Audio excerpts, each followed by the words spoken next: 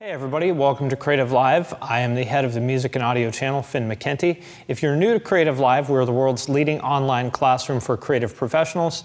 We have classes in songwriting, engineering, mixing, mastering, anything else that goes into making music, taught by people like Eyal, Joey Sturgis, Andrew Wade, Periphery, Between the Buried and Me, Dillinger Escape Plan, and lots of other people that you probably like. So if you are watching CreativeLive for the first time, then after this, head up to creativelive.com/audio and check out what we have to offer. Lots of free previews there.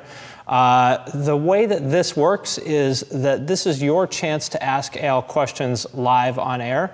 You type "we ask." So Eyal and I are going to chit chat for a little bit. While we do that, go over to the right hand side of this page and over there you'll see a place where you can ask questions. So just type them in there and I will ask the best ones for the next 25 minutes or so. Eyal, thank you for joining us. Thanks for having me. And I just got to say kudos to you guys when you go down that list of everyone you've had on there for how long this channel's been around. It's super impressive. Yeah, it's pretty cool. I mean, yeah, who would have thought? Here we are.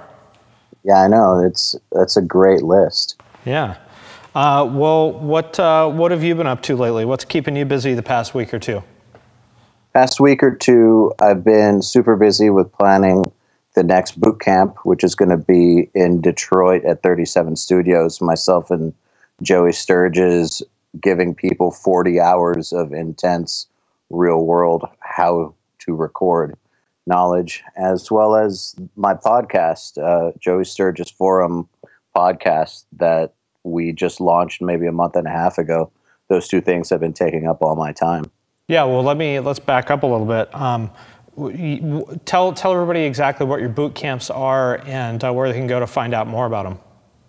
Okay, you can go to unstoppablerecordingmachine.com to find out more. The boot camps basically sprung up because lots of people who actually saw my CreativeLive courses would email me and say that they would love to learn from me in person or do something, you know, that was just like longer. And so I figured, why not try to get the most motivated of the students together in one place and give them a walkthrough from pre-pro all the way through mixing of how it's done in real life in a studio situation with a signed artist or a popular artist that they look up to. And go ahead. Oh, I guess just to kind of summarize it, so it's a chance for them to get in the studio with you and, you know, some various guests, artists and producers, people, you know, a chance to get in the studio for what, how are they, they're 3 days usually? 4 days now. 4 days, we bumped it up to 40 hours, 4 days. So and it's myself and Joey Sturgis giving the class. You, Joey, and whoever else, you know, happens to be part of it in the studio with you guys for 4 days to really see how it's done, you know, hands-on and in person. Yeah, I feel like there's a limit to what you can get from learning in a school or online because you're not going to actually get to experience the bar right there in front of your face, in front of your, you know, in your ears. You're not going to actually get to know what it means to track at the highest level or mix at the highest level. So we try to give them that, give them an experience they're not going to walk away from neutral, basically. Yeah, I know for me, like one of the most eye-opening experiences that I had, you know, one of the cool parts of this job is that I get, you know, my hands on all kinds of sessions from the best in the world. And, you know, we have some of the best musicians in the world come in here and track and stuff. And that was like so eye-opening for me just to get my hands on those, on the stems or sessions or whatever and go, oh, wow, this is what excellence looks like. I thought it was here, but it's here, you know, just to like see what excellence actually looks like in person. And I think there's like no real substitute for that. There is none, because where else is someone going to learn that? If they're not surrounded by people who operate at that level, how will the up-and-coming producer ever even know that that's the standard? If all they're recording are local yokels or whatever, there's no way that they'll possibly know that that's the standard because nobody around them operates at that standard. So this is a good replacement for the old school mentoring system that's now dead. Cool. Well, yeah, and I guess before we get to the questions, maybe tell everybody a little bit about the Joey Sturgis Forum podcast. What, who's involved with that? What kinds of stuff you guys are talking about, and where they can get more. Okay, you can go to jsfpodcast.com, sign up for a free subscription or a premium one. It's up to you. But basically, myself, Joey Sturgis, and Joel Wanasek, who is a total wizard, producer, mixer, got together and decided that we were going to release our multi-hour-long conversations about recording, mixing, and the industry for the public to consume. And we release them about 5 times a month. We have special guests on there like Andrew Wade. We've got Bob Katz coming up. Dan Korneff came on. And we try to cover as much ground as we can, but rather than just being all technical stuff, we try to, infuse a lot of our own personal experience with anything that we're talking about. So we go everywhere from anecdotal stuff to actual technical, 5 steps to being able to get your kick drum to sound good or whatever. Cool. Well, let's get into the questions. Let's do it. Speaking of kick drums, question from VD84. How important is the room for drum recording in the metalcore genre when there is a lot of close miking and sampling going on? All right. I'm sorry. I was wondering if that related to kick drums. But how important is the room? Well, I guess it doesn't really relate to kick drums. Well, you can explain how it does, but yeah. Talk about the room if you're going to be editing and sample replacing and all that stuff. Does the room still matter? Well, the room matters almost zero when it comes to a kick drum. But yes, it does matter a lot when it comes to the overall sound of the kit, even if you are replacing. And now, mind you, that doesn't mean that it has to be the room that you recorded. It could be a tune track room, for instance. They have great rooms. But you're never going to get the right depth out of the drums without the room processing in there. Everything's going to sound very, very short and maybe punchy, but more like short and dry. So the room gives it the overall depth. Now, the big challenge with fast music is that you put too much room on there and everything starts to sound like a wash.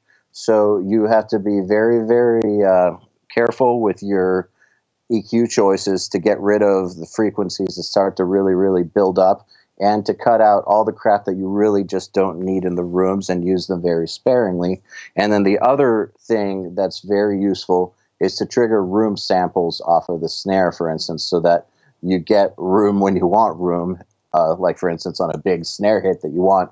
If you want the snare hit to be longer than the actual direct mic, but you don't want it to be a big reverb tail, well, that comes from room. So you can have that loud and processed separately than like your quote-unquote room tracks. So you just have to be careful. But if you eliminate them altogether, you might end up with a really small and short drum sound. Cool. Question from Zach V. I've seen Eyal talk a bit here and there regarding using the Little Labs Red Eye to track/reamp guitars. I'd like to hear from the man himself the definitive way to track and reamp guitars using the Red Eye Axe Effects and an interface. Well, see, I don't use an Axe Effects, but it's really, really simple. If you're going to track, then you use the end of the Red Eye that takes the DI in and plug your guitar into the Red Eye, and then it's got 2 outs, the back. One of them you send to a preamp, which is the DI signal. The other one goes into the Axe Effects, and you record out of that.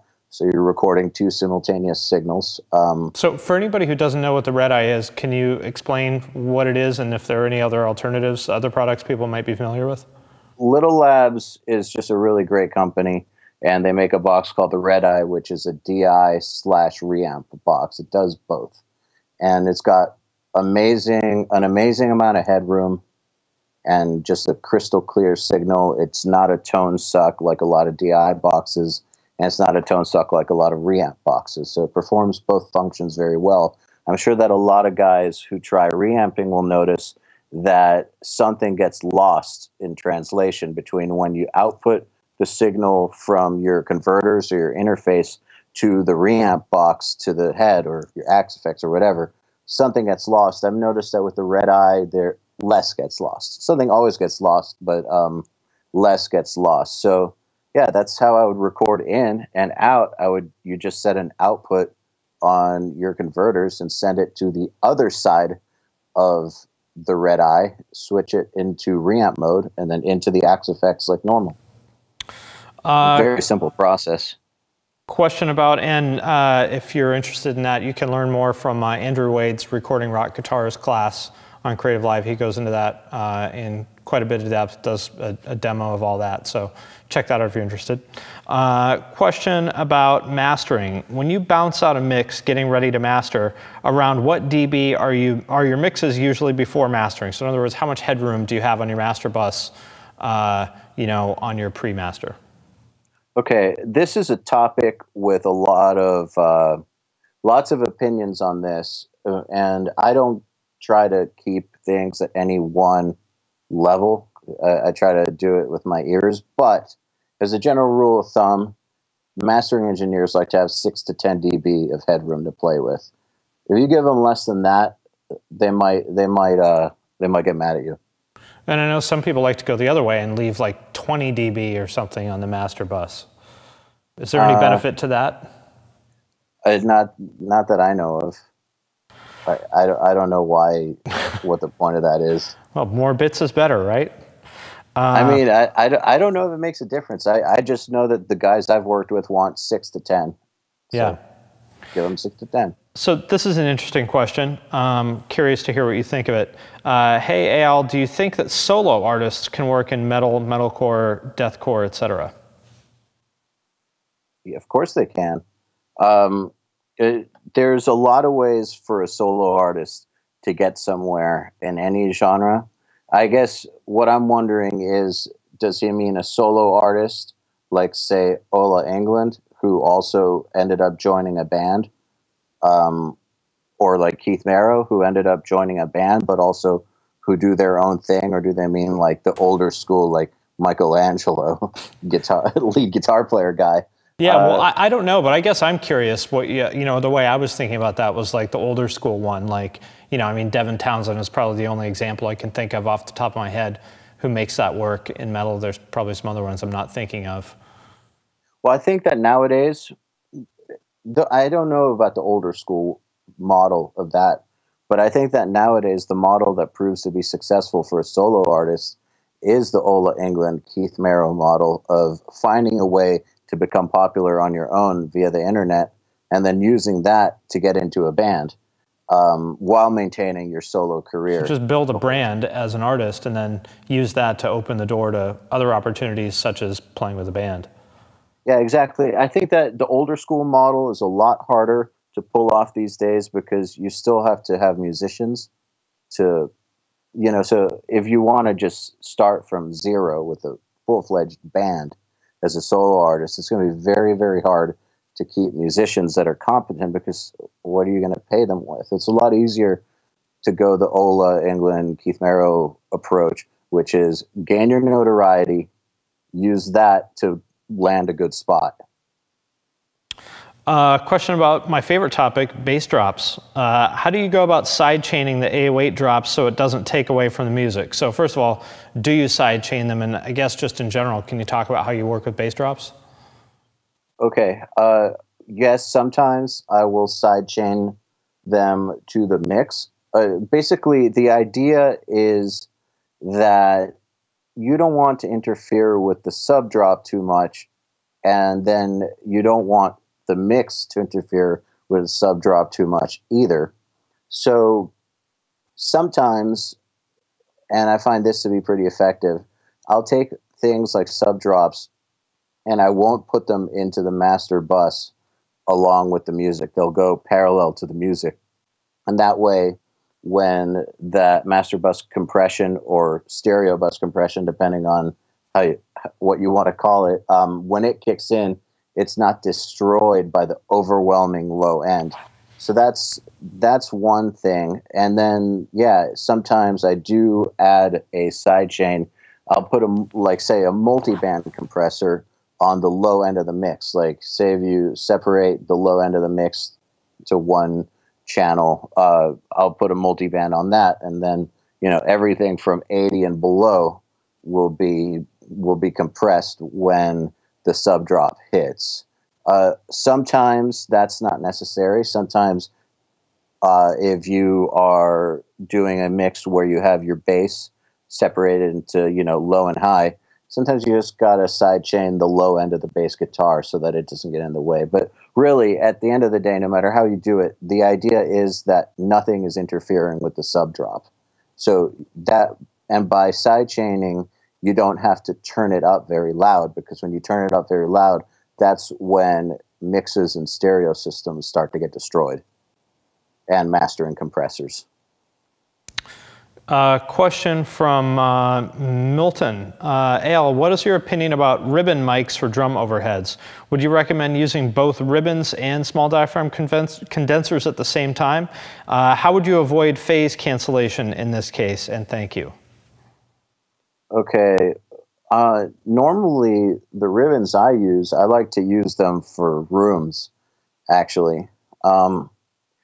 I find that for overheads in this genre, and let me just say, in this genre of heavy music, I like small diaphragm condensers as my overheads because they capture detail very, very well. They don't really color the sound too much, and they take to EQ very nicely, especially the KM84s, which I love. I've noticed whenever I start to use quote-unquote vibier, more colored microphones, ribbon mics, tube mics, larger diaphragm condensers, they sound cool when you're listening to the drums by themselves, but there's so much extra coloration going on that when things get real busy, that coloration will become your enemy. I prefer to maintain as much control as possible. So, I don't use ribbons very often as overheads on metal projects, heavy projects. But, if you're recording another style of music that's much roomier and vibier in nature, they can be fantastic. So, I think all that just has to be context appropriate. And how to avoid phase, well, you have to be very, very mindful of it. I always start by measuring the distance from both overheads to the snare, making sure that they're the exact same distance. And then I do the same thing with the rooms so that at least we have a starting point. They never actually stay there because you always end up having to tweak the distances a little. But at least you start from a point of equidistance from the snare and just go from there. Use your ears and record some and look at the waveforms, and you can see, are they out of phase or are they not out of phase? And then move microphones till they're in phase. It's really easy. You just have to put in the work. Cool. Question from Austin Schaefer. When setting up amp tones, do you like to crank the mids or scoop them a bit? Sometimes I hear people say they love mids. Other people talk about cutting them like crazy with EQ. What's your take? Well, to say I love or hate mids is like saying I love or hate 1K. It's like you need 1K to be able to understand people speaking, and you need it to be able to really understand guitar riffs because those mids are where you get the majority of your note information. Now, the problem is if you jack the mids too high, things definitely start to sound a little bit like this. So I think that if you're going with an amp, like an actual amplifier with a microphone, like an SM57, for instance, then you already know that microphone has a mid bump in it. So you might want to compensate for that with the way that you dial the amp. But I don't like to subscribe to any rules of I love mids or I hate mids or scoop this or scoop that. It's always context appropriate. And I think that subscribing to any of those notions before you actually start working on the tone is kind of dumb. I like the idea of set the dials to the middle and see what you've got and go from there. Well, I mean, and plus there's all the other components to the tone besides the the controls in the amp, you know, the tuning and strings and player and guitar and the song and style of music and all those other 900 million things that you got to think about before you think about EQ. Absolutely. I definitely think that EQ is the last thing, and I think that a really, really good guitar tone, anyways, isn't going to need too much EQ in the end. But you do need to know what the characteristics are of the microphone that you're using versus the amp that you're using. Another guitar question for you. You mentioned that you don't use an Axe Effects. Have you used a Kemper profiling amp? What are your thoughts on these type of guitar processors? And if you prefer real amps, what are a few of your favorite go-to amps? Well, got this right here. So, yeah, that's an Axe Effects, right? Yeah, it's the new model. It's the white one. Yeah. Yeah, I had an Axe Effects, but I sold it when I got my Kemper. I've got nothing against the Axe Effects. I just find more use out of the Kemper. Now, one thing that I think is misleading about the Kemper, and this is not on Kemper's end, I just think this is how the hype has basically evolved, is people think that it models amplifiers, and that's only part of the truth. I think that what it does is it models specific tones. Like it's capturing a specific moment in time. This guitar player through this amp with this tone at this point in time is what's getting modeled. It's not modeling every single little tone possibility out of the amp. So just because you got a killer 5150 tone on some record and you modeled it doesn't mean you have a 5150 inside of this digital unit. You have a digital recreation of that one tone that you got. And you'll notice with the profiles is once you start going too far, like trying to dial the gain back on them or too high on them, or, mess with it too much, it starts to get weird. So I like to use the Kemper in conjunction with some really badass real amps. And my go-tos are my Bogner, Ecstasy, Soldano, Avenger, 5153, and an original block letter 5150. I think those are the ones that I tend to use the most. Well, one thing I wanted to kind of pick up on there that you mentioned about the Kemper is that it's a snapshot of a tone that worked in that particular session with that particular player and guitar and song and style and all those other things. Yep. I remember I had you reamp a song of mine a while ago with a tone on an album that you did that I absolutely loved. It's one of the best guitar tones I've ever heard in my life. And you reamped my DI with it, and it sounded like complete dog shit because it was me playing guitar on a different guitar, different tuning, different genre of music, different everything else. And then I felt stupid afterwards because I was like, oh yeah, why would that work? So, Kemper is great for taking a snapshot of a thing that's working at that moment, but don't think that if you download if you somehow come across a Kemper tone from your favorite album, that everything you play through it is going to sound like your favorite album. Yeah, there's so many other factors involved. I remember exactly what tone you're talking about too, and that guitar player on that record that you love so much is phenomenal. He would sound great through a practice amp. Right. Like anything he touches sounds great. It is a really good profile, but it's not going to just work. I just think that people think that if they get somebody's profiles on a Kemper, that suddenly they're going to sound like that guy, and it's just not true. I wish it was that simple. Yeah, me too. Then we'd all be making $8 million a year doing this. Question about vocals. I've got time for about two more here. I record vocals with a Shure S7B straight into a Universal Audio Apollo Twin Duo. A lot of people say a preamp like a cloud lifter is very needed, yet I don't really notice any problem in doing it my way. Is that because the converters in the UA are really good, or am I really missing out on something here? Okay, first of all, cloud lifter's not really a preamp. So, if it was between just plugging into an Apollo or, my Apogee Quartet or something like that, that's got decent converters and decent onboard pre's, yeah, sure, I'd use that. But if you're asking whether or not going with the stock converters and preamps on, a prosumer unit like the Apollo versus like an API preamp, and then through a real good outboard compressor, well, that's going to win. I don't think that with the cloud lifter, you're going to notice too much of a difference between how you're doing it. So, you know, if you like the way you're doing it, just keep doing what you're doing. If you actually do want to upgrade, then you need to look into a real preamp and a real outboard compressor. Warm Audio makes really, really good API knockoffs. I don't want to call them cheap. I'll just call them inexpensive because they're very, very good and very reasonably priced. But if you are looking for a measurable upgrade in recording quality for your vocals, don't mess with a cloud lifter. Get a real preamp. All right, one last question. The style is doom, and the goal is to attain definition between baritone guitars and the bass. Especially with dealing with guitar rooms, they tend to add a lot in the low end and then tend to get totally drony. Any special tips? So basically, you know, baritone guitars, bass, lots of stuff going on the low end. How do you manage all that?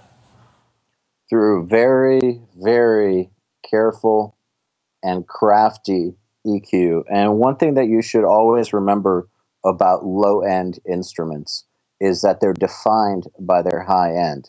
For instance, say that you turn off your speakers and you just listen to a sub.